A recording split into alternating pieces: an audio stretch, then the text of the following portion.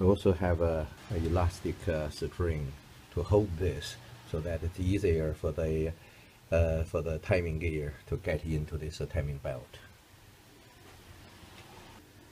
So next we're going to clean all the oil, make it dry and clean before we put the cam carrier onto this cylinder head.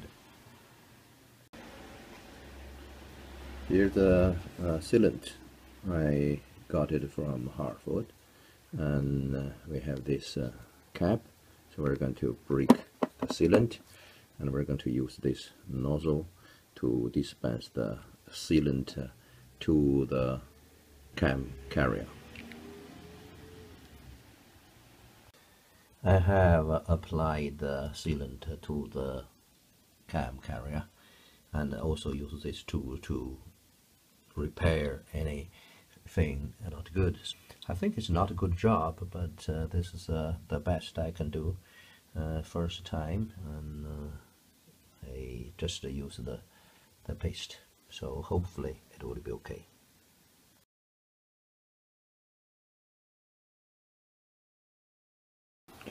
So now I have got this side first, get into this timing ring first, and this side down and this side down. There are two lugs, and just getting into this hole and this hole just under, and here there are two lugs. Now it's on the cylinder head.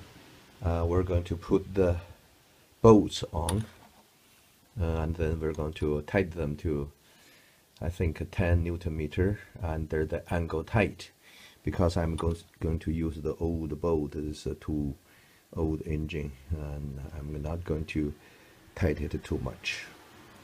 So we got all the around bolts on, but just remember we got shorter bolt. That's for this, and this. So there are 4 shorter bolt for the middle part. With a 5mm, we can use the Allen key to get it in.